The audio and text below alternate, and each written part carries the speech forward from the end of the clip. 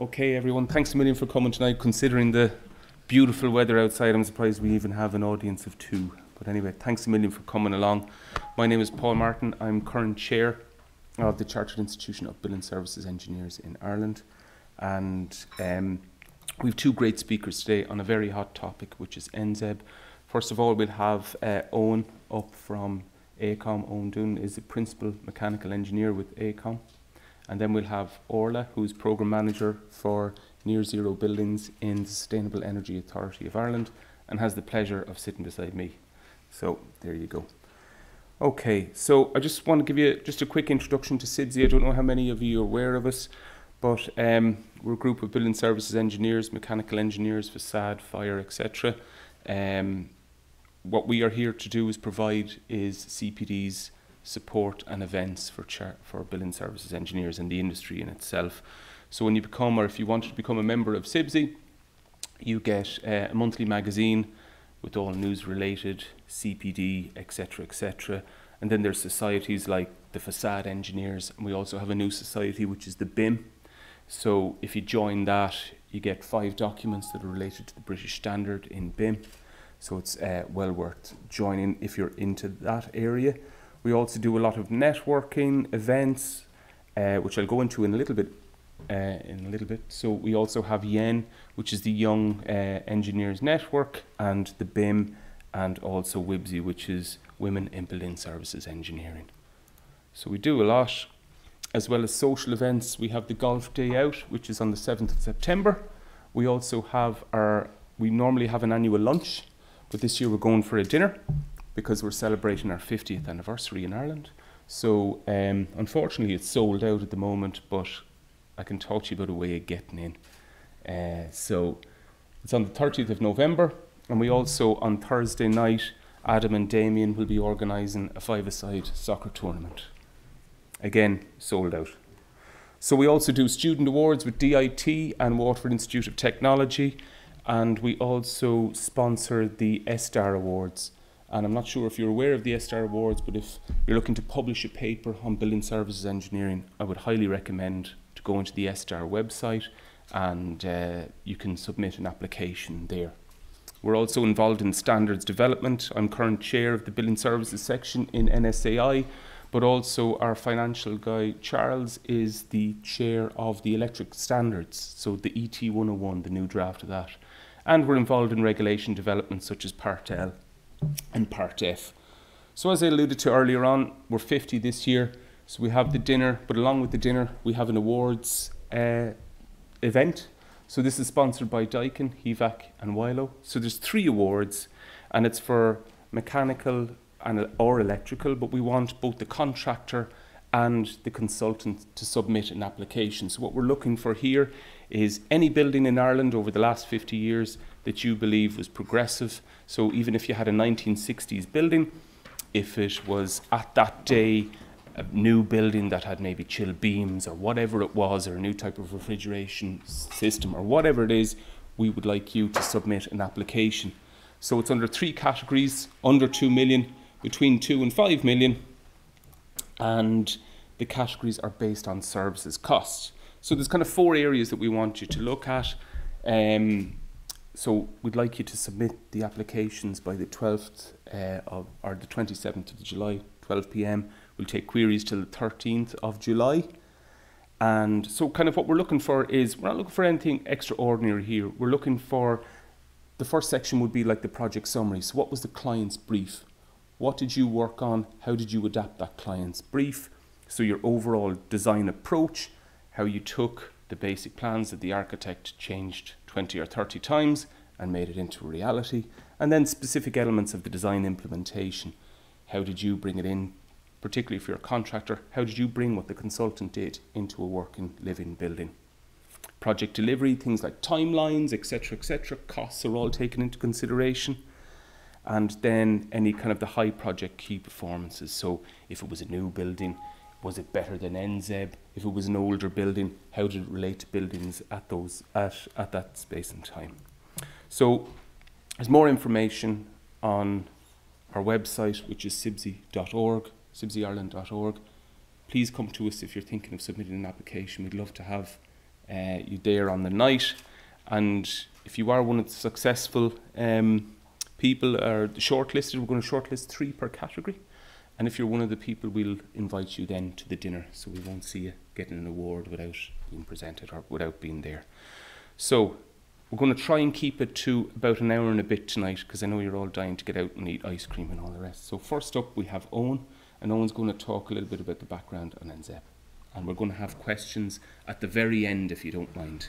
So thank you. Thanks. Cheers. Thanks, Paul. Let me see. That's working. Okay. So thanks for coming. My name's Eoin Doohan. I'm a principal mechanical engineer with AECOM in Dublin, and I'm here to talk to you about a very hot topic at the moment. Sorry, we're getting, which is nearly zero energy buildings, or NZEB. I'm sure it's something you've probably all heard of. So just in terms of the agenda, I'll give you a background to NZEB in Ireland, the impact on non-domestic buildings, followed by the impact on domestic buildings, schools, quick summary, and then in terms of questions and answers, we'll leave it to after Orla's presentation, and Orla's going to give a bit more detail on the actual calculation methodologies that go along with NZEB. So just a quick note on AECOM in Ireland. We're a multidisciplinary organisation with 92,000 staff globally, 600 in Ireland across 5 offices, and we offer a full suite of design services from buildings, civils, infrastructure, roads, and environmental. And these are just an example of some of the projects we have on at the moment. So background to NZEB. So what is NZEB? So the definition of NZEB is a nearly zero energy building, a building that has a very high energy performance, and the very low amount of energy required should be covered to a very significant extent by energy from renewable sources, including produced on-site or nearby. And that's from what's called the Energy Performance of Building Directives, which is an EU directive. It's from Article 2.2. I suppose that the background to NZEB, it comes from a theory which is called zero energy building, which is a zero energy building is a building which gives as much back to the grid as what it uses. So it's net zero. And the Energy Performance of Building Directive, so what is that? It's the main European legislative document to improve energy performance of buildings. It was recast in 2010, and that's when this definition of NZEB came in. And the Article 4 is probably some of the key articles in it, that member states must set minimum energy performance requirements for new buildings, renovations and replacement of existing buildings. And the deadlines were the 31st of December 2018 for all new buildings, and the 31st of December 2018 for all public buildings, or those buildings that were occupied by public authorities.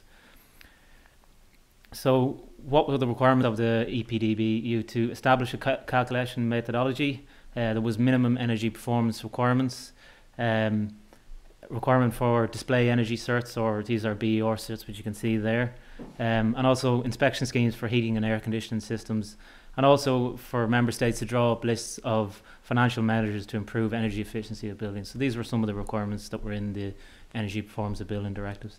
Now, there's a myriad of legislation that goes, as it being the EU, that also applies. So we have got the Energy Efficiency Directive, so different requirements, long-term national building renovation strategies. Governments had to make energy efficient renovations to at least 3% of buildings, and they should only purchase buildings which are highly energy efficient. And also energy sales companies had to achieve energy savings of 1.5%. And you'll see this quite a lot with the likes of Electric Ireland, who will give businesses incentives to reduce energy, and that's all because of the Energy Efficiency Directive. Eco-Design Directive, another directive which gives mandatory requirements for energy efficiency products, and I suppose those products apply to anything that can consume energy or have an impact on the energy consumption of buildings, so includes things like insulation.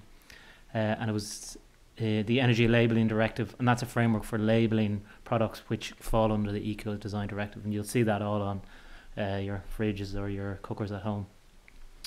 So what was the implementation timeline for Ireland?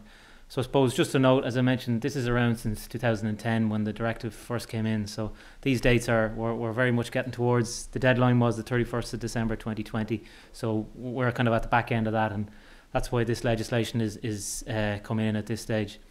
So the first piece of document that was issued was the interim NZEB specification, and this was for public sector buildings. That's largely been superseded by the revised Part L of the building regulations for non-domestic buildings.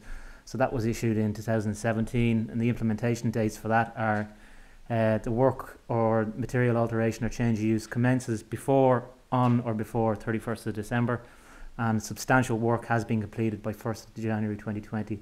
And substantial work is defined as the structure of the external walls. So anything after those dates will be required to fall under these revised building regulations for NZEB.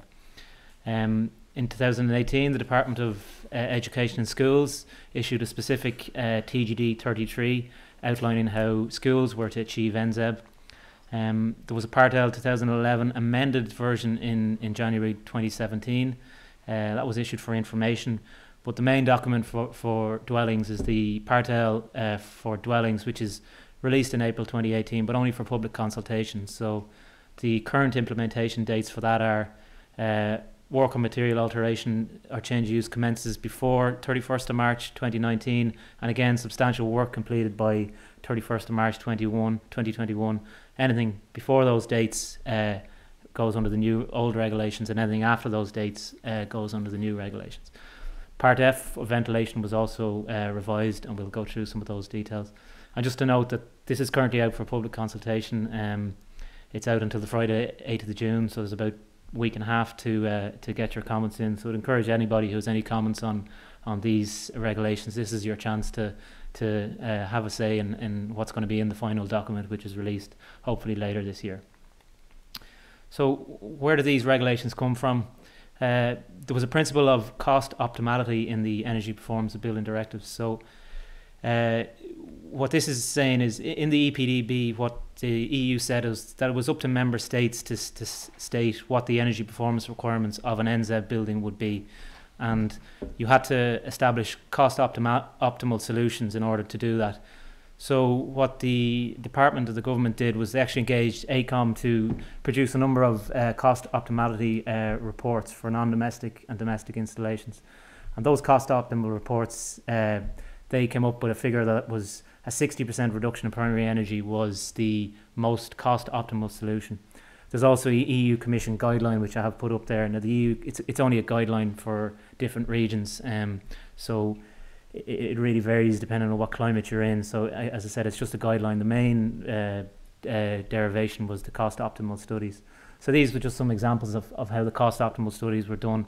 So on the graph there you have on the vertical axis is what's the macroeconomic cost of the building. So the macroeconomic cost is basically the full life cycle cost of the building, including the build cost, the maintenance cost, the running cost.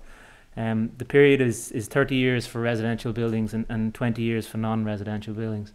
And all the different blue dots you see there are all various different energy efficient solutions that they model. So increases in U values, different mechanical ventilation systems, different lighting systems, etc. And I suppose the dot in the bottom left corner, bottom left, is the most cost optimal solution. That's basically the one that delivers the lowest primary energy for the lowest macroeconomic cost. So that was the solution, and in that solution there was an approximate reduction of about 60%. So that's how the figures came up with. So why is it so important? I suppose we've just a couple of graphs here of energy consumption of buildings. I think buildings fall under residential and commercial and public services in that graph, so the kind of purple and orange graphs.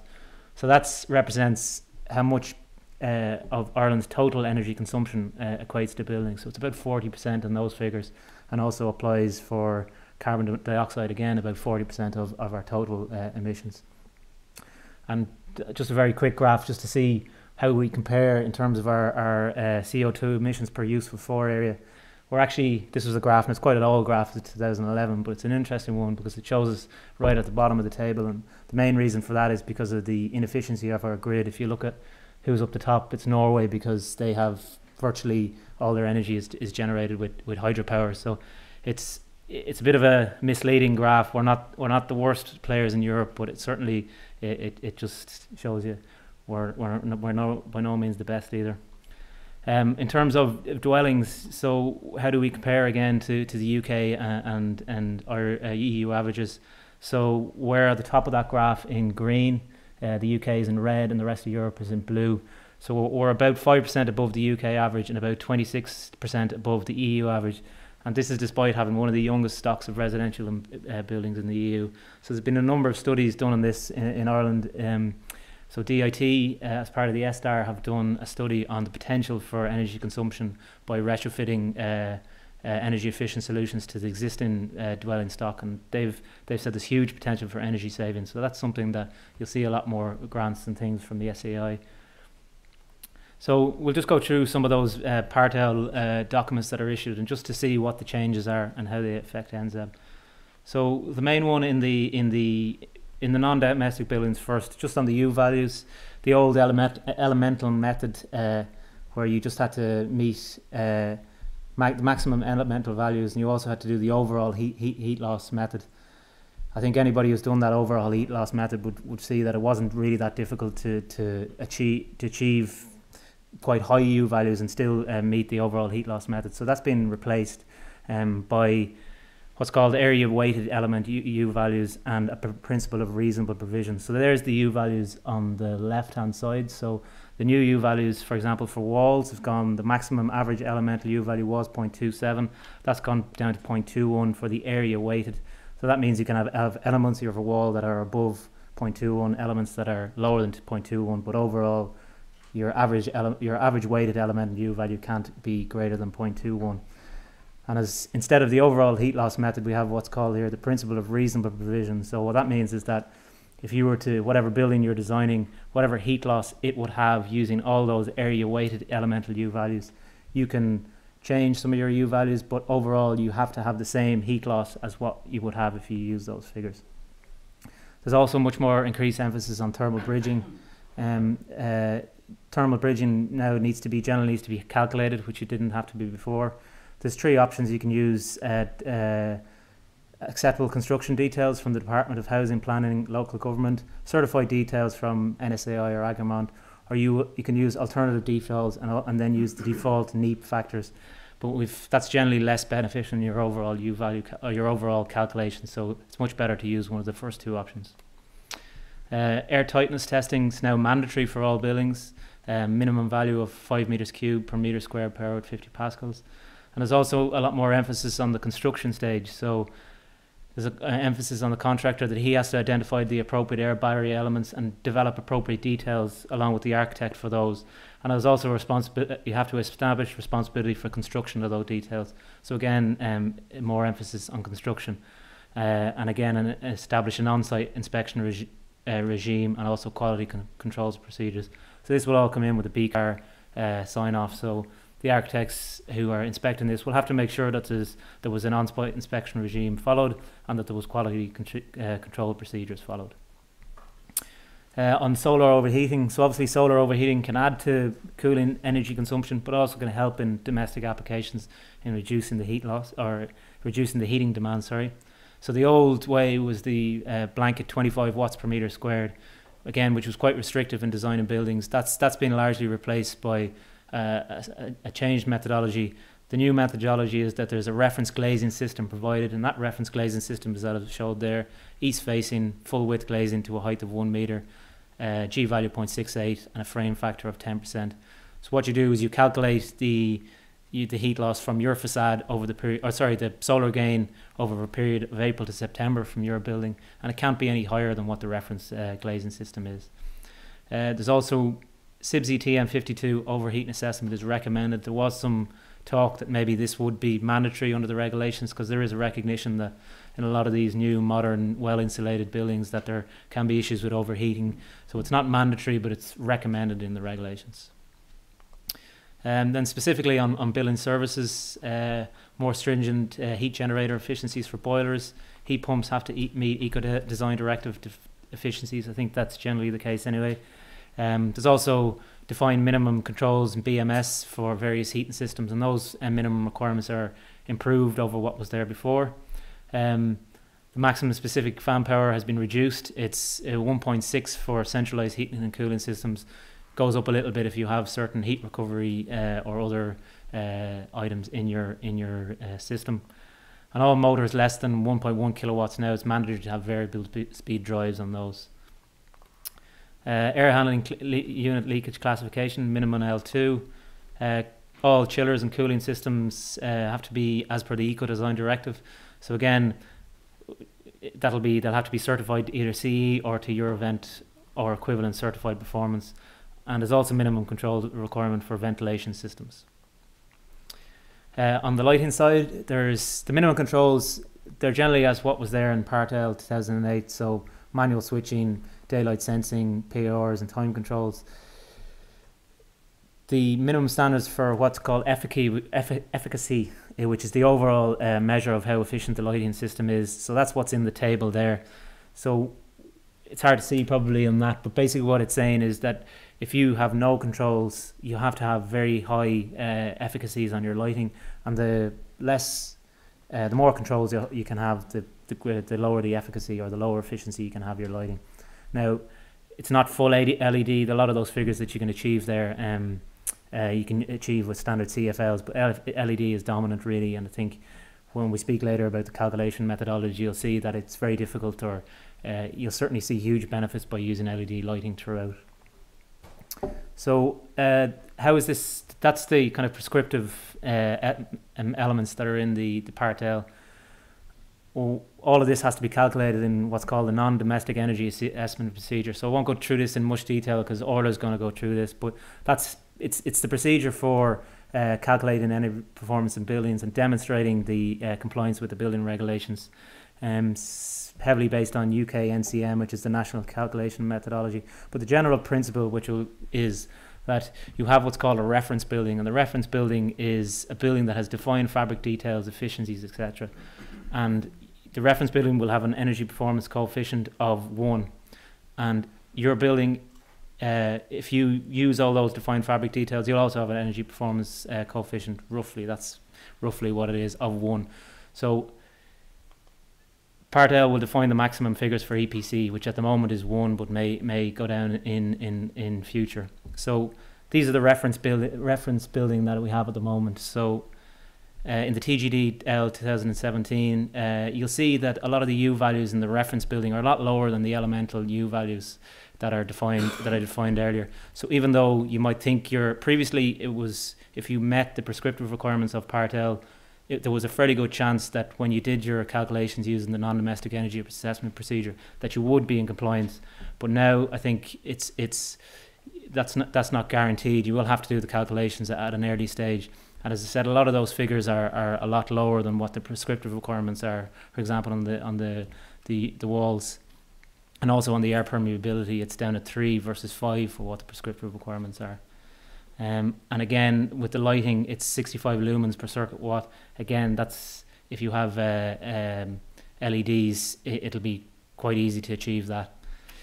There's also a new requirement called what's called the renewable energy ratio. So the renewable energy ratio is a new requirement. So the minimum renewable energy ratio with an EPC of 1. So if your building is as efficient as the reference building in TGD, then you have to use 20% renewables. So what is the renewable energy ratio? It's the primary energy from renewable sources, and that's determined by NEEP, and they're the list of the renewable energy sources. So mix of solar, thermal, PV, biomass, biofuel, heat pumps, CHP, aerothermal, geothermal, hydrothermal, wind, biomass, and biogases. So they're the list of the new renewable energies. So as I mentioned, if you have an energy performance coefficient of 1 in your building, so that's if your building is as efficient as the reference building in the new regulations, then you have a minimal renewable energy ratio of 20%. But if you have an energy performance coefficient of 0.9, so that means if your building is 10% more efficient than what the reference building is, you only need to provide 10% of renewables. As I said, CHP is defined as a renewable, but it has to be sized in accordance with SEAI M12. I suppose this is to prevent oversizing. So other requirements that are in the regs, in terms of commissioning and construction quality, as I mentioned, a lot more emphasis on on-site quality control. Air tightness testing is now mandatory. Ductwork leakage testing is mandatory, and high pressure ductwork would probably be rare. Systems have to be adequately commissioned to meet design requirements, and commissioning in McLaren has to be drawn up by the design engineer at design stage.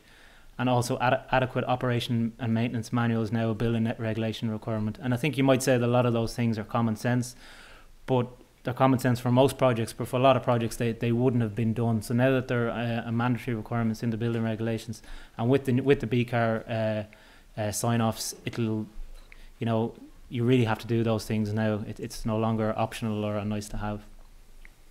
So solutions or challenges, I suppose, with these new regulations. I think one of the main challenges, and Orla will go through it more when she talks about the calculations, is how the renewable energy ratios will be met. And there's a recognition that achieving RER with PV is quite difficult, especially on large high-rise buildings where you have a limited space for roof. Obviously, heat pumps is in there as a renewable solution, so it's quite easy to, not easy, but it's achievable to meet your renewable energy ratios with VRF system. But I think chill water and LPHW with fan coil, with 4-pipe fan coil units, is generally the high spec office specification, especially in Dublin. So that we feel that will remain. So it's what we don't know yet what's going to be the default solution. There is a revised NEEP. We're under a kind of a interim scheme at the moment. Again, Orla will talk about it. But when that revised NEEP comes out, we'll probably have more answers on exactly what these solutions will be. But ultimately, the less primary energy you have, the less renewables you have, and the easier it is to achieve Part L. So, I mean, buildings, hopefully there'll be a lot more emphasis on mixed mode and natural ventilation buildings, which have a much lower primary energy consumption. So again, there's a much more emphasis on existing buildings as well. So the new building U values apply to extensions, and material alterations also have to have revised U values. Sorry. So any building that's undergoing a material change of use or material alteration has to be upgraded. So material change of use, so again, if we're taking, for example, we see a lot of warehouses which might be converted to offices, that's a change of use. You have to upgrade the U values for all the building elements in line with those tables. You also have to use the limiting thermal bridge and infiltration details, acceptable construction details, among other requirements. Extended boiler systems which are extended, those systems have to meet new system efficiencies. Controls have to be upgraded to minimum standards, and again, specific fan powers have to meet minimum requirements. Lighting, any new lighting has to be as per the new building requirements. And again, major renovations. So a major renovation is defined as anything where 25% of the surface area of the building envelope undergoes renovation. So that includes cladding or dry lining. What's defined here is that the performance of the entire building has to improve to cost optimal levels, and the cost optimal solutions are defined as oil gas systems which are less than or greater than 15 years old have to be replaced. Same goes for cooling systems or lighting systems which are greater than 15 years old, and also direct heating controls need to be upgraded. So again, there'll be a lot of major renovations, and any of those systems which are greater than 15 years old in major renovations need to be upgraded. There's an alternative method which is to meet primary energy performance requirements. So basically what you would do then is you would upgrade your building, but you would calculate, you would put the building into the NEEP model and calculate the primary energy performance or primary energy consumption, and if it was below these figures in those tables, then you will be seen to achieve the requirement under major renovations. But what's worth noting is that those figures there, for example, an office of 180 kilowatts per meter squared per year, that relates to somewhere above 340 under the current regulations. So really any buildings that are built to the current regulations that are upgraded as part of major renovations in the next 5 to 10 years are really going to have very large upgrades to meet these requirements. So on schools, as I mentioned, the department released their own specific guidelines, TGD 33. It covers new buildings and buildings with planning permission granted or currently in design. So they've actually gone a step further and said that they want all their schools to have a minimum energy performance coefficient of 0.9. So that's 10% better than the current regulations. 10% on-site renewables from voltaics. They're defining that voltaics is the renewable strategy they want to use. That's because they've done studies and based on the variable hours of operation, the lack of technical expertise within the within say people within schools in terms of maintaining those systems, the minimum O&M requirements for photovoltaics, the reliability, the energy use profiles, etc. of the schools, they've defined as photovoltaics is the most suitable renewable solution for schools. There's potential for biomass via energy supply agreements, but I think that's going to be quite rare. Again, their infiltration rates are lower than the minimum requirements in the Part L, and also their backstop U values are, I think, generally about the same as far as I know. And also the SBEM has been revised specifically based on Irish school data, so again we're expecting that later. For planning permission or schools that are already in design or have planning permission, the fabric and infiltration backstops are to be used, and also LED lighting is required throughout. So basically what they've said is that they feel that if you're midway through the design in a school, it's achievable to upgrade the fabric and infiltration requirements at that stage. So they're saying that it's mandatory for those schools. And again, the major refurbishments requirement, similar system, similar strategy to the department's guidelines, that cost optimal solutions are required. So again, boilers, ventilation systems and lighting systems that are greater than 15 years old will need to be replaced. PV is to be considered but not mandatory.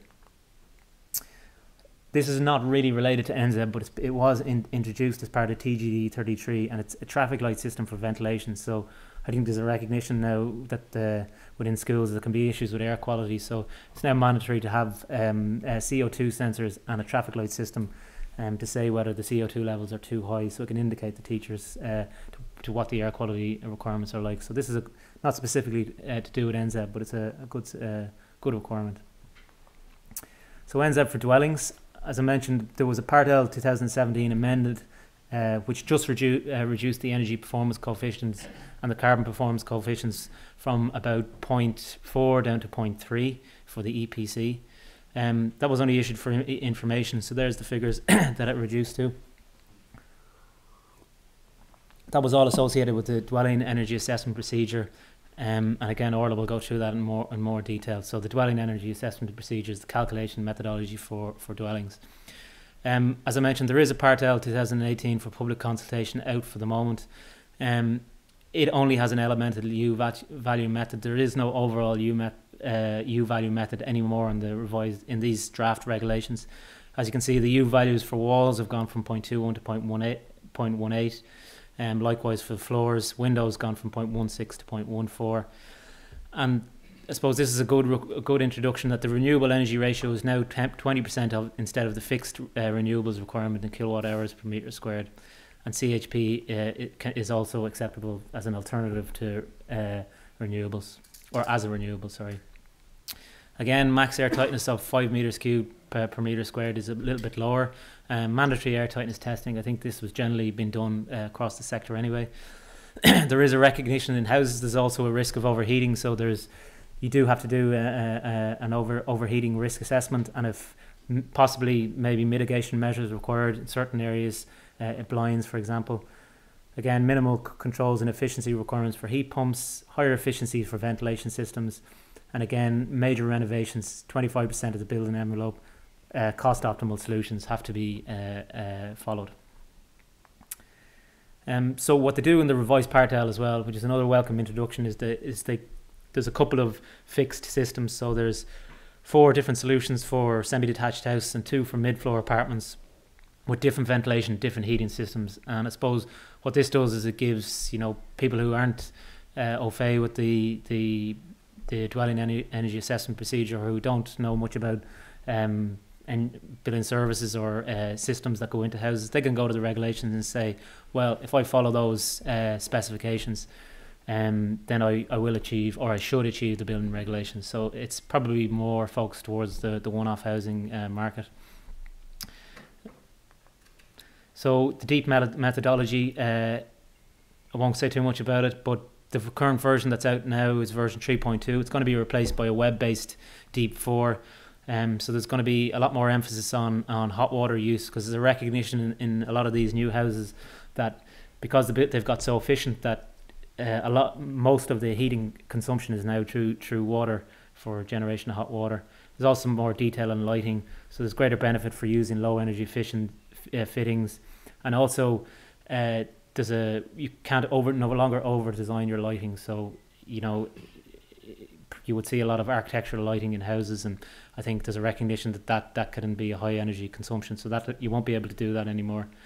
There's also changes in how renewables are calculated. The primary energy factors for the grid are based on 5-year averages as opposed to fixed averages, and wastewater heat recovery can be used. As I mentioned, Part F has also been upgraded, and that's also out for public consultation. There's been quite a significant changes to this really in the domestic sector. There's an inclusion of central continuous mechanical extract ventilation.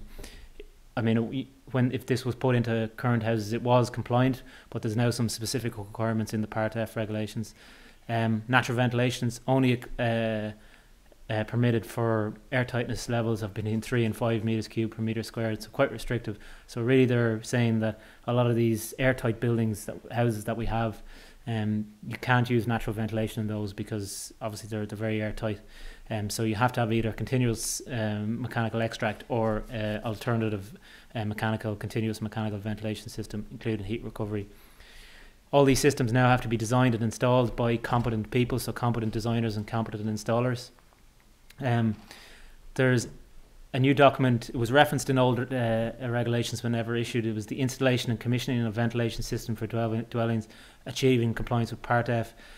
There's a huge amount of detail on that. It's quite a large document, but some of the things that are in there there's checklists for installation and commissioning, and also mandatory operation and maintenance requirement for homeowners. So I think there's a recognition that a lot of these, particularly heat recovery, mechanical heat recovery ventilation systems, were being installed in houses, but not necessarily being commissioned correctly, and also not necessarily sufficient information being given to the homeowners for them to know how to use those. So there's a lot of information in terms of the installation of any mechanical ventilation systems in that document. So just briefly in terms of the cost, so these are some of the estimated costs to comply with Part L. These are based on the cost optimal studies.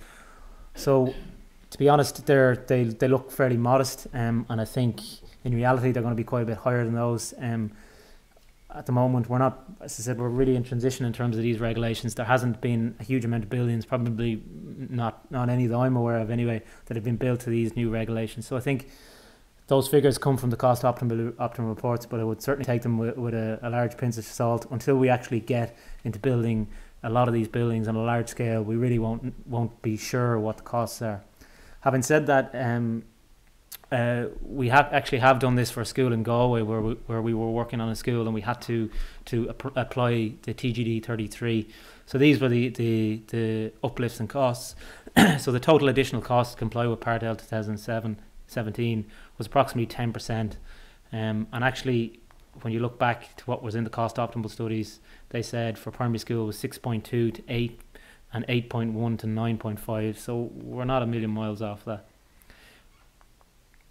So just in terms of a summary on how NZEB impacts us. So for the M&E engineers, there's a lot more stringent specifications for HVAC systems. More in-depth building calculations are required, including NEAP and DEEP. For the architect, increased requirements for building fabric and air tightness. Mandatory calculations for thermal bridges now. For the M&E engineer and the architect, much more collaboration is now required from the outset. So there's a lot more front loading of your building energy consumption calculations before planning to ensure that the buildings that go into planning can achieve compliance. And there's also increased focus on site inspections and construction quality. On the contractor side, again, much more emphasis on construction quality around air tightness and insulation, thermal bridging. Air tightness testing is mandatory, and there's also more emphasis on commissioning and that buildings are commissioning correctly. From the client perspective, obviously increased cost, but a higher specification building ultimately means they're going to get a higher specification building and reduce running costs. And they're also going to have more certainty on the quality of the product they're getting because of all the increased inspections that are now required. What's not mentioned there is the suppliers and the manufacturers. So they're obviously going to be instrumental in this, in delivering the technologies that are going to allow us to achieve NZEB in our new buildings. but ultimately we're all contributing to a better environment and a sustainable future. And just finally to mention that it's not just about energy, that it's only one part of building sustainability, so we shouldn't forget all our other elements such as building site, access to public transport, location, the construction materials, etc. So I think it's the likes of our sustainability tools that I have up here. They're also very important in ensuring buildings that are really energy efficient but also sustainable overall. So just my conclusions. Both those Part L documents for domestic and non-domestic buildings, they're extensive buildings, and I'd certainly recommend that everybody take some time and read them. There's a huge amount of information in them. The calculation methodology for NEEP, Orla will speak about it. There is a revised version of that coming, and also for DEEP. And as I mentioned, Part L for dwellings is currently in public consultation, so I'd encourage everybody to read those documents and have a submission. So have your say. This is your chance to have a say on what those regulations are going to be.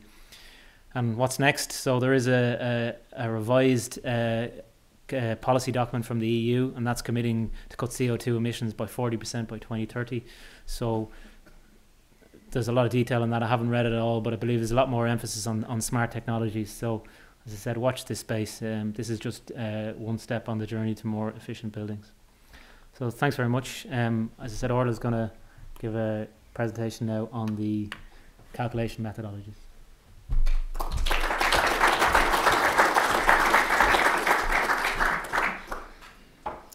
So thanks, Eoin, and thanks, Paul, for inviting me to speak, and thanks to SEAI. I'm a member of the SEAI community, so it's great to actually finally get to speak to you. I know Eoin has been doing the tour nationwide, so I'm glad to contribute. In terms of just to give you a summary, and Eoin has covered this, so NZEB in terms of non-domestic buildings is a 60% improvement on the previous regulations. So it is an improvement in the fabric performance, it is an improvement in the efficiency of all our systems, and there is a kind of 10 to 20% requirement for renewable energy, which is new for non-domestic buildings, and is probably one of the most onerous parts of the regulations. On the domestic side for NZEB, it's a 25% improvement on the current building regulations. So we're gone from an EPC of 0.4 down to 0.3. So what we have found in the regulatory impact assessment is that it's kind of a similar fabric performance, but we are either having to increase the PV or look at alternatives in terms of introducing MVHR with a boiler system, or alternatively look at heat pumps. So we have been doing quite a bit of work in terms of developing the whole methodology. One of the first things that is common to both the domestic and the non-domestic side is the primary energy factor. So as part of NZEB, a new ISO standard came out, it's 52000, which was published in 2017, which gave guidelines as to how the primary energy factor should be calculated. And I don't know how clear the little graph or the little diagram on the right is, but basically what it is it calculates the amount of energy, primary energy going onto the grid divided by the delivered energy from the grid. So if you think of all your electric generating in terms of whether it's gas or coal that has been produced, but also the renewables, the wind turbines, so it's all that energy going onto the grid, then divided by the delivered.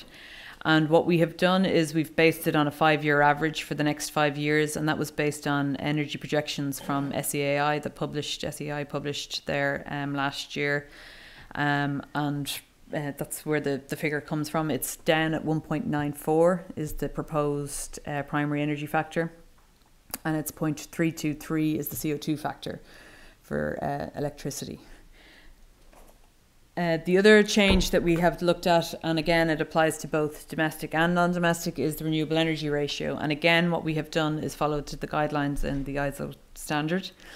And again, as Eoin highlighted, we have a number of different technologies. You've got PV, solar, wind, heat pumps, biomass, biogas, district heating and CHP. And the renewable energy is the total primary energy of the renewables divided by the total primary energy of the energy within the building. I'll just go back actually. the renewable energy that contributes to the RER has to be on site or nearby. So if you look at the diagram, and again this is all part of the standard, PVs, obviously wind turbine or heat pumps that are on the site are obviously are on site. Nearby is basically a district heating scheme. What we don't take is obviously wind turbines that are feeding onto the grid, or a PV system that's feeding onto the grid. That is not regarded as on site or nearby. To give you an idea of the calculations that are involved, basically, if you look at the diagram again, a PV system it's a simple calculation of the electricity generated from that PV multiplied by the renewable primary energy factor, which in this case is going to be the grid electricity primary energy factor, so it's 1.94. And then that is divided by the total energy total primary energy within the building. And similarly, it would be for wind and solar and biomass. What you will see on the biomass side is that we have split it into a renewable primary energy factor and a non-renewable primary energy factor. So again, I don't know how clear it is on the screen there, but if you take biodiesel, the renewable primary energy factor of biodiesel is 1, and then the non-renewable primary energy factor of biodiesel is 0.3. So the total primary energy factor for biodiesel is 1.3. So 1 is renewable and 0.3 is non-renewable. The other impact here is district heating. So we are talking to the likes of the Poolbeg incinerator or any kind of major district heating supplier, and we're going to develop renewable and non-renewable primary energy factors associated with those district heating systems. And again, they'll feed into the software and the calculations. With the heat pump, the methodology has changed significantly enough compared to the domestic side, or the previous domestic methodology. So what we have done now, it's called the environmental energy, and again this is taken directly from the standards. So if you look at the heat pump over in the corner there, if it has a COP of 3 and it's generating 100 kilowatt hours of heat, it means 33 kilowatt hours of electricity is going onto it, or whatever fuel. What that means is that the 100 minus the 33, which is 67, is what is regarded as renewable. So it is a significant enough change from what was there previously in terms of the calculation. So it is more in favour of heat pump technologies. Also with CHP, what we have done here is the renewable contribution is the saved energy, the saved primary energy. So what we are doing is comparing if you didn't have a CHP and you were supplying it with a gas boiler and grid electricity, what the equivalence to that is of putting in your CHP and what the primary energy saved is associated with it. So in buildings other than dwellings and specific to those technologies, we're in the process of developing the NEAP methodology. Now, just to outline, the NEAP methodology is not just SBEM. It is SBEM, it's the front interface of SBEM, but it's also dynamic thermal modelling.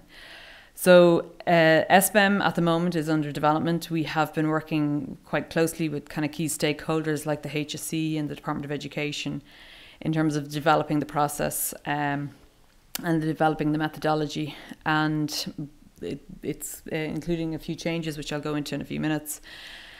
We also have been talking to a number of the dynamic thermal modelers, and I know quite a lot of you are probably interested in that side of it because you're using it on a day-to-day basis. We have been talking to 3 of them, and again we've had some positive reaction, but they are waiting to finalise, they're waiting to see SBEM finalised with BRE before they kind of commit to whether they're going to develop it further. But as I said, we've had some very positive from some of the suppliers, not so positive from the other, but we are in discussions with them, and we're conscious that we wanted to try and develop that side of it. So in terms of the NEPA methodology, what it means is it's an asset rating. So what we do is we compare your actual building to a reference building. And what the actual building is based on is it's the installed hot water system, or the efficiency of the installed hot water system, the efficiency of the installed lighting system, the efficiency of the fabric, the efficiency of the HVAC system. But what we do have is a set weather data, set occupancy and set equipment. And what we do then is compare that to the reference building. And Eoin already highlighted what the reference building is in terms of the performance characteristics of it. The formatting on this slide has gone slightly askew. I don't know what happened to it, but that's basically the difference. So we have set out the new standards in terms of the reference building, and they are part of Part L. Now, we've had a number of queries about what does that mean for your BER, and just to clarify, we're not changing the BER notional building. So the BER is calculated in a similar way, but it's compared to a notional building. And the parameters for the notional building haven't changed. So if you got a B1 2 years ago, you should be getting a B1 now. That's not going to change at all. So just to clarify on that side. Wow, that formatting is really going to skew. So anyway, one of the things, as I said, is we have been in discussions with the likes of the HSE and a number of key stakeholders in terms of data centres and all the rest, and how you deal with process loads and specialist processes. If you look at the reference building and the way the reference building is defined, the cooling in it is equivalent to an active chilled beam system. So obviously an operating theatre who has specific requirements in terms of the process that's going on within the operating theatre would never put in a district heating scheme or a chilled beam system. So what we have done is we have set thresholds. So if you're going above a certain threshold in terms of the ventilation you're supplying to the space, we will then compare that space to the equivalent in terms of a high performing system that is of equivalent standard. So if it's a constant air volume system, it would be a similar standard to a constant air volume system, rather than comparing it to a chilled beam system. Similarly, on the renewable side, we are not expecting, or the idea of the RER calculation is that it was not going to be compared, or you weren't trying to get the renewable element for the whole process. It was actually to do with what are regarded are the regulated loads. So we are kind of creating a third calculation where we're calculating the energy performance of your building based on those regulated loads and calculating the renewable energy performance based on that. So that's some of the reasons why there's a delay in terms of getting the software out, is because of all this consultation that we've had with the various different parties and the changes in the calculations. It's just delayed the software slightly. Other changes that we're making to SBEM and the software is on the activity database. We have been in deep discussions with the Department of Education. One of the things that they highlighted to us was the hot water demand that SBEM used to calculate was very high for primary schools, where they felt that in reality they don't have that kind of hot water demand. So we are updating the activities based on that. We're making them Irish specific. Also, the school year in Ireland is very different to the school year in the UK. So again, they're the kind of changes we're making. Also, in the likes of offices, you'll see that, and again, I don't know how clear the presentation is, but it's 0.33 was the hot water demand, 0.33 litres per day per person or per metre squared. That's actually reduced down to 0.19. So it's reduced. So there's a number of changes like that where they're more specific and more accurate reflection of the usage. Again, a few other changes that SBEM that we're introducing within SBEM is that we are looking at more than one heating system. So previously you would have had to do a bivalent calculation where you'd have to manually do the calculation. It'll now be done within the software. There's the introduction of variable speed pumps, demand controlled ventilation, and also LED lighting is now a kind of default within the software. So in terms of what it all means, the interim methodology. So if you have an office building, this is a compliance. This is a building that is in compliance with the interim methodology, to kind of give you an idea of the performance level. So the walls had a U value of 0.2, the roof had a U value of 0.15, the floor had a U value of 0.16, and again, a lot of you would be designing to those kind of standards anyway. The glazing was actually double glazing with a U value of 1.8. and a solar transmittance of 0.33.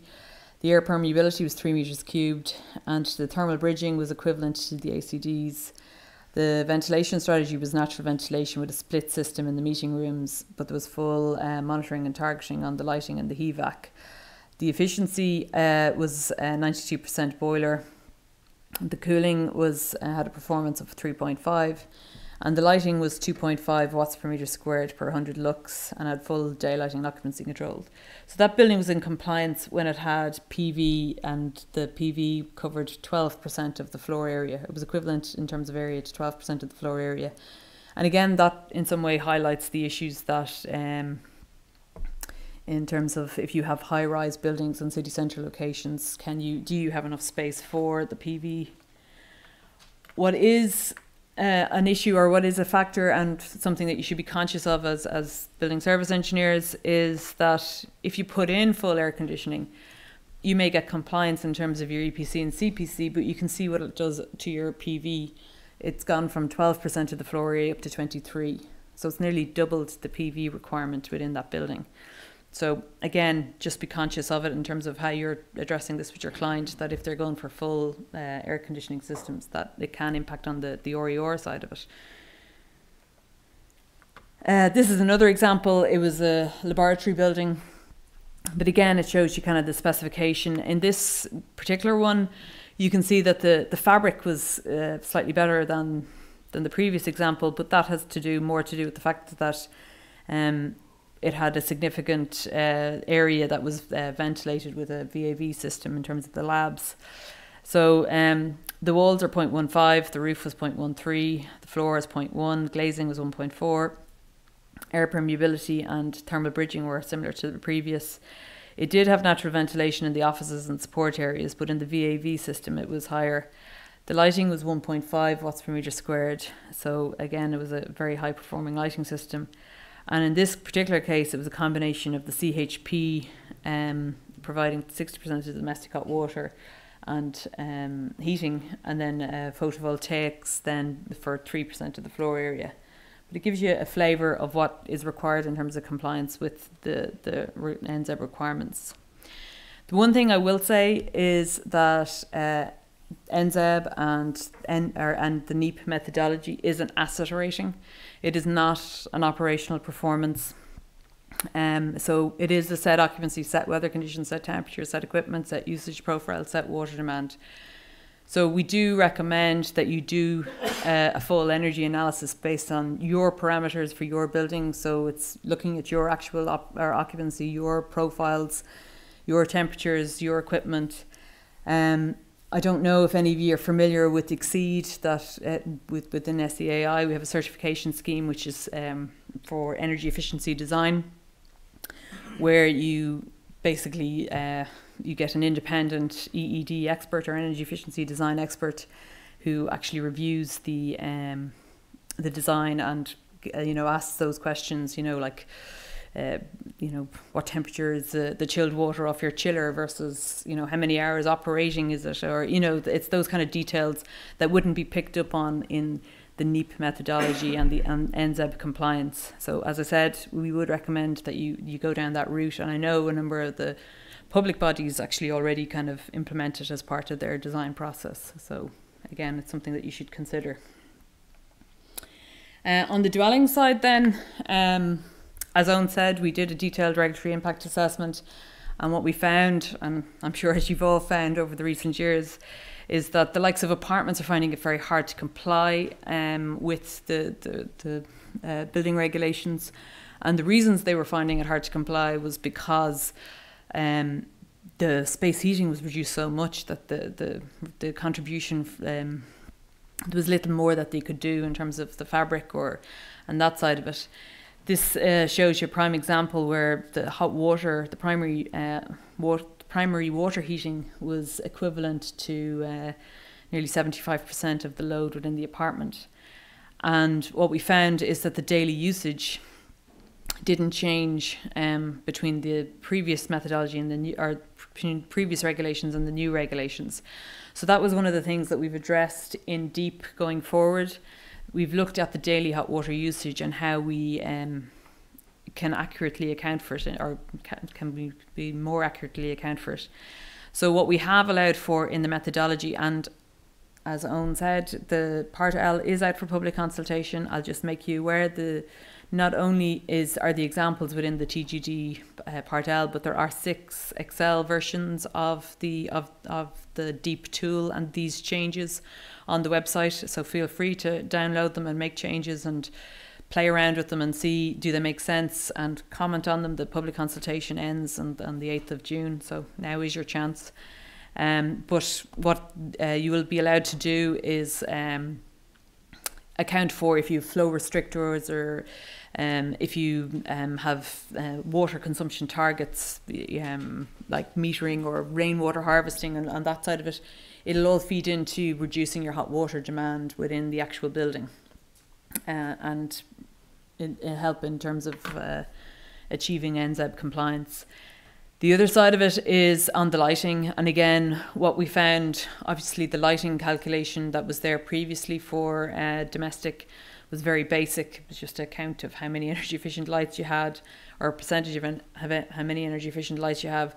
We're now, for new buildings, getting into more detail in terms of putting in what the installed lighting is, what the wattage is, what the efficiency of your fittings are. And again, part of that is that if it's under designed, you'll be penalised, and if you're over designing, you'll be penalised. It's so that appropriate lighting designs are actually implemented in dwellings. On the existing buildings, just to highlight, we're not expecting you to do full lighting design on the existing buildings, and that will be similar to the old process of counting the number of light fittings and which ones are energy efficient on that side of it. So there's other changes coming in as well. We are going to be there was a consultation on DEEP a year or two ago, and some of the changes that were highlighted as part of that public consultation are also going to be implemented, which include allowing for fixed cooling, allowing for more than one main heating system. I know, if any of you have had any issues with trying to define what your main heating system is and your secondary heating system is, we're trying to alleviate some of that pain. Obviously introducing the high retention storage heaters. Curtain walling, again, on apartment blocks is becoming more prevalent, so we'll be providing guidance on that side of it. Looking at efficiency adjustments for heat recovery systems that are uninsulated, the wastewater heat recovery, and also the inclusion of electric showers. So if you have electric showers, that hot water demand that is associated with them is actually removed from your hot water demand, but it comes in with a big electricity factor. So again, they're some of the changes that are going to be included within the DEEP methodology. So other factors then, renewables, we are trying to, and we're looking to see how we can develop this, but again, it shouldn't be a tick box exercise. It shouldn't be slapping up, and I don't know, we've all heard the stories of PVs sitting on the roof of houses but never actually get connected, or the developer never pays for the inverter, or whatever the case may be. So again, part of this process is trying to make sure that it's not just a tick box exercise, and putting in renewables that are appropriate for the building design. One of the things that you will see as part of the regulations, and again, Eoin commented on the requirements and commissioning. One of the things that you might see is on the energy management, or the energy controls and monitoring. So if you have large systems, if they're over 70 kilowatts in terms of heating or cooling, there is a requirement now under the building regulations that you have a building automation control system. So, and part of that is monitoring the renewable energy from your building. So again, we're trying to ensure that your renewables are appropriately installed and designed. And we are conscious that it's one of the issues in terms of trying to achieve compliance on the non-domestic side. Other considerations are obviously the building services and the human factors and the building envelope. So in terms of the human factors, we want to make these buildings are comfortable and user-friendly. But on the building services side, we have to think of the maintenance and that they're high performance. And then on the building envelope, that it's the low-hanging fruit in terms of trying to achieve or get the fabric first approach. SEAI yourselves have published a good practice in design of homes that, again, is worth reading in terms of the guidance that it gives. Thermal bridging, it is becoming an issue, or it is becoming something that needs further review and further consideration compared to previous building regulations. And it's also an easy win in a lot of ways, in terms of if you do go and do those detailed calculations and do the SEAI value calculations, it can help in terms of compliance rather than putting on that extra PV or whatever the case may be. It can help in terms of if you go off and do those detailed calculations in terms of achieving compliance. On the overheating side, again, there are guidelines. SEAI, as yourselves have published guidelines for overheating in homes and non-domestic buildings, and they are the go-to if you've got complex buildings and you're having issues with overheating. They are what we're recommending are part of the building regulations for compliance. The calculation in terms of the solar gain and the 1 metre high window will actually be part of the SBEM calculation, and it will the SBEM will spit out a non-compliance for it. So if you do not achieve if you're not equivalent to 1 metre high window at 0.68 G value, then the compliance report that you get out of SBEM will say that you're not in compliance.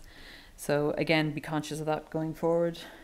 Ventilation obviously is an issue, and we have the new regulations. I won't touch on that too much because Eoin has covered a lot of it.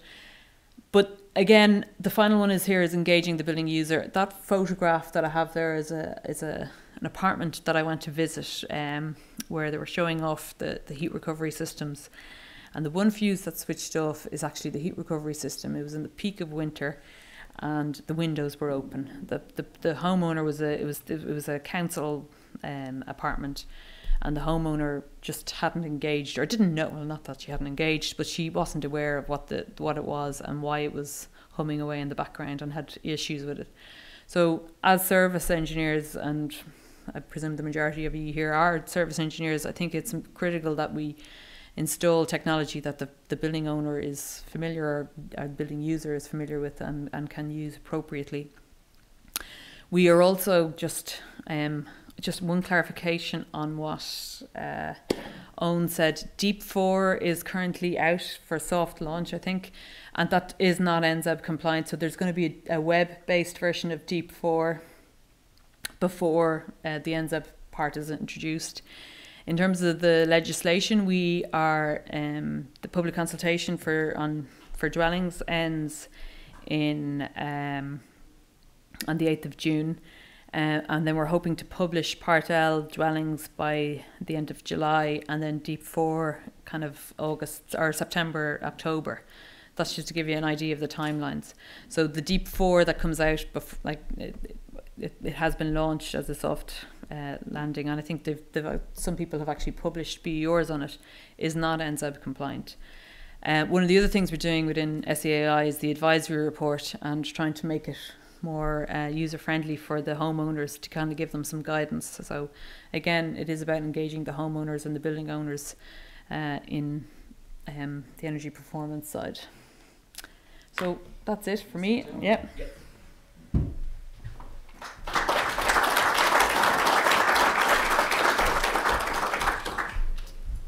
Thanks a million to Eoin and Orla, particularly for giving up their time this evening and all the preparation that goes into all these presentations. Nearly 100 slides. We all know how long these presentations take, so thank you very much for that. So I think it's great today. We're showing that SEAI members are at the forefront of Part L, NZEB, Part F. So please do get involved. Become a member if you like, or become a member of Engineers Ireland, but do become a member of a society that relates to engineering. The guidelines that they're shown here today are all free to members. In fact, if you're a member, there's over 200 guidance documents that are there that are worth to non-members about €6,800. So they're all free to download, etc.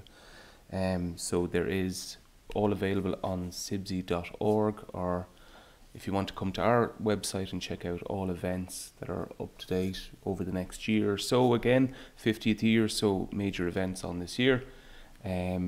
And don't forget the SIBSI Awards. We really want to see submissions in for that. So if you have any projects, please work with your contractor or your designer and please submit.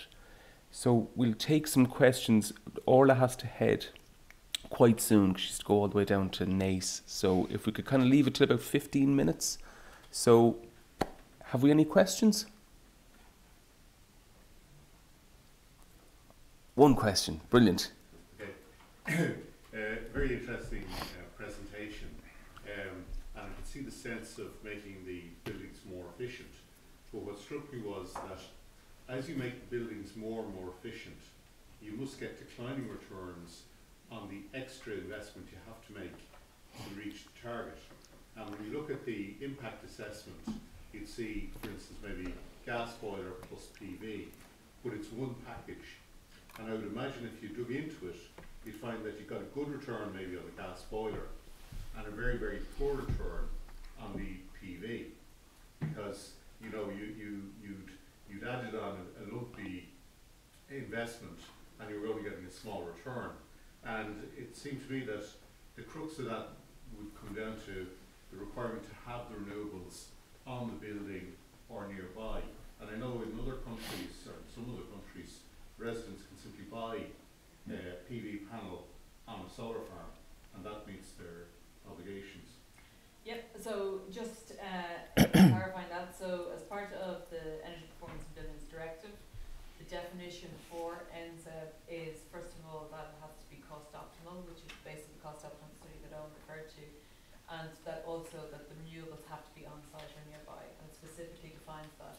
And even the 20% that we have proposed, the EU would actually regard as small, or that we're justifying that 20% based on all the renewables that are going onto the grid in terms of the wind and the other side of it.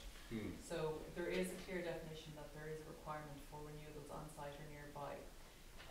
In terms of the return of investment, the cost optimal study that defined these building regulations, the current building regulations, was done in 2013. We are actually in the middle of starting the process of doing the next set of building or cost optimal study. So we are actually revising all the costs, and this will define the next set of building regulations. Under the Energy Performance in Buildings Directive, we have to do this on a 5-year cycle. So we are already starting the process of looking at the next set of figures. But yeah, so the definition of NZEB, or where NZEB came from, and that side of it was defined under the cost optimal study and the level of performance that we need to meet. That was a life cycle assessment that was carried out. The renewables requirement for on-site or nearby is at EU level, and if other countries that aren't doing it on-site or nearby are not in compliance. And what's the definition of nearby? So nearby is, if you can't go back to this, I don't know if you can go back to the slide there, Paul, but yeah, basically nearby is defined as district heating. It has to be directly connected. It can't go through the grid. So again, as part of the standard, it actually defines what nearby is. So again, anyone who isn't doing on-site or nearby is not in compliance, and the EU are quite strict in it in terms of coming down and enforcing these directives. There it is on. So if you can see there, you can see that there's a district heating scheme. Again, there's more definition in the actual standard, but C would be what is regarded as a nearby system, whereas a grid connection, which is your wind turbine onto the grid, is not regarded as nearby. I know it's just I know that solar farms are supposed to be a third of the cost of PV on the roof, so you'd wonder it's the same generation. So yeah, and I know we've had like again we've had a lot of stakeholder meetings. The Department of Housing and ourselves have had a lot of stakeholder meetings with various different groups, including like the likes of HSE, and again the common crux is that they're finding it hard to put renewables on buildings in very tight sites, and the question is is there something that can be done on a district level that could feed into, but again it has to be within the definition of the standard. And the primary, sorry, one other last one. The primary energy factor, you've taken an average over 5 years, but the investment is obviously a 30 or 40 year life. If you take the prime energy factor over longer than 5 years, would you have got a substantially different figure? Yeah, so not substantially different. We have looked at the figures, so I've looked at them within SEAI, and it's actually a question that was raised internally with us as well. So if we looked at it up to 2035, I think the average primary energy factor is 1.86, or it was around that. So it wasn't significantly different, but it was slightly better. The problem with going too far forward is, like, it's based on energy modelling that is carried out, and again, the energy modelers will say, look, we can't, like, they can only go so far in terms of predicting it.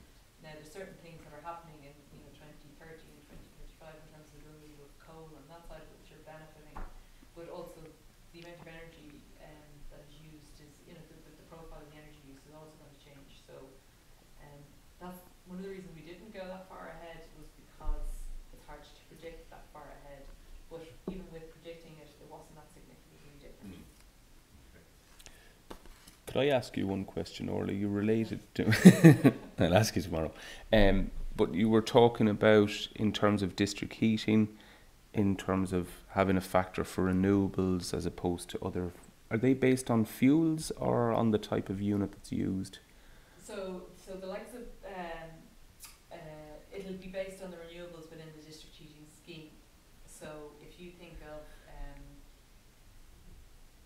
like one of the examples was waste heat from a data center. Right. So the waste heat by itself is not renewable under the renewables directive. Okay. But if that renewable, so the waste heat comes off for data centers comes off at about 25 degrees. It has to go into a heat pump anyway. But the heat pump efficiency will be renewable. Okay. Very good. It's not the waste heat, but the heat pump renewable. These are there's a number of examples like that need to be worked through, and we need to have close discussions with the various district heating suppliers. Excellent. But we have started. The question here. I just wanted to get a clarification. I think it was in Owen's presentation regarding existing buildings. When they go through a change of use, does the planning application need to be lodged? Is it after March 2019 when the NZAT then applies to whatever modifications may take place in the building? So it depends whether it's domestic or non-domestic. Non-domestic. Sorry? Non-domestic. Well, it's the 1st of January 2019 is the non-domestic. Okay, so that applies. Yeah. And what about protected buildings, protected structures? They're exempt as per the normal regulations. In the regulation, it seems to say that for the refurbishment of buildings where you did more than 25%, you to bring it to a standard that was technically feasible and economically reasonable. Yeah. How do you work out what economically reasonable is? So the technically, economically and functionally feasible definition is actually as per the cost optimal and the regulatory impact assessment. But the cost optimal is in relation to new build. The very fact No, the cost optimal we also look at refurbishment and major renovation. So the part of the cost optimal also defines major renovation. So that is where the technically, economically and functionally feasible definition came from, and the figures that are used there are from that and part of the regulatory impact assessment. Now, if you had a particular case that you felt wasn't technically, functionally, economically feasible, then it would be for you to demonstrate that to building. Okay. Thank you.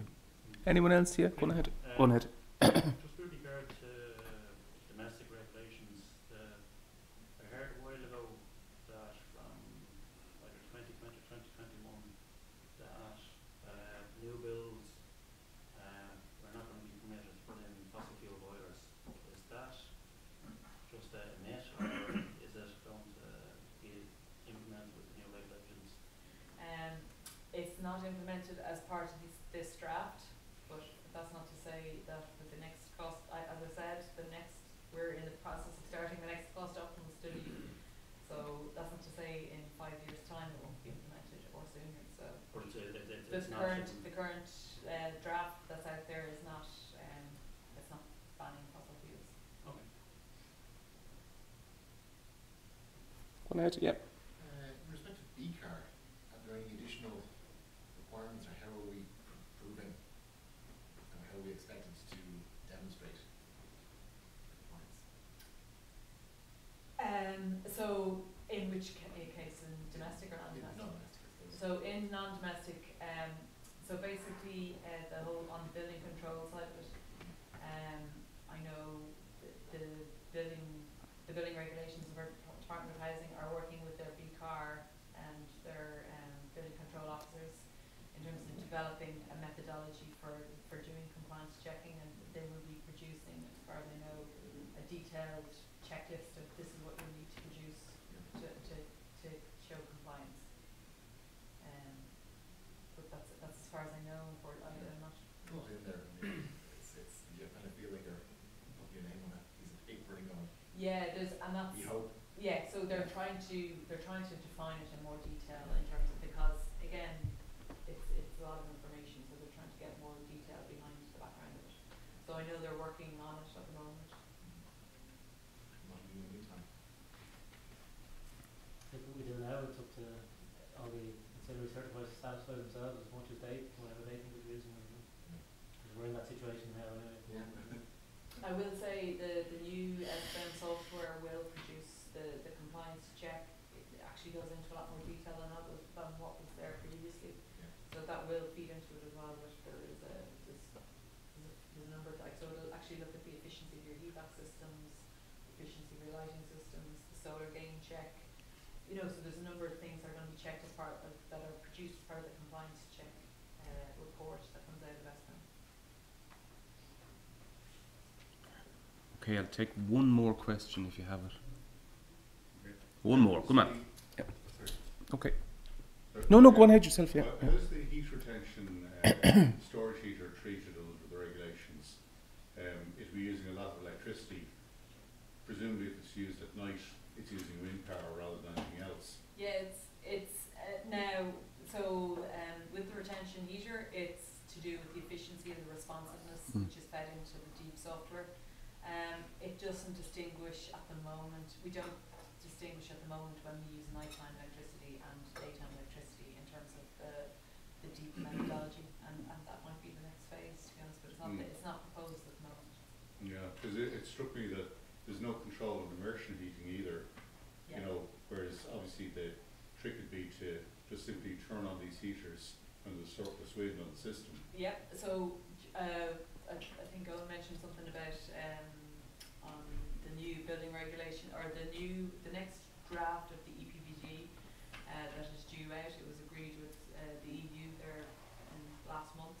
A couple of the things that are coming out of it are what is called a smart readiness indicator. So how it'll look at those kind of controls, and it'll be, you know, they're going to be looking at that kind of side of it in terms of how intelligent your building is to cope with renewables coming on at night time or whatever the case may be. It'll be looking at EVs in terms of electric vehicles, and it'll also feed more into the deep retrofit and major renovation side of it. But that is something that is coming down the tracks in terms of the smartness of your building. And in terms of smartness, would that be treated as renewable then? No. Oh yeah. Well, it'll be treated as renewable if you're taking in renewable, but like. But renewable is only if it's On-site not or nearby. coming from No, yeah. yeah. Okay. Go on, Declan, we'll give you one last one, go on. On the storage, is it specifically referring to storage heating, or is it storage in terms of energy storage, like, you know, thermal storage, wire storage? In which case now, sorry? The high retention storage heater? Yeah.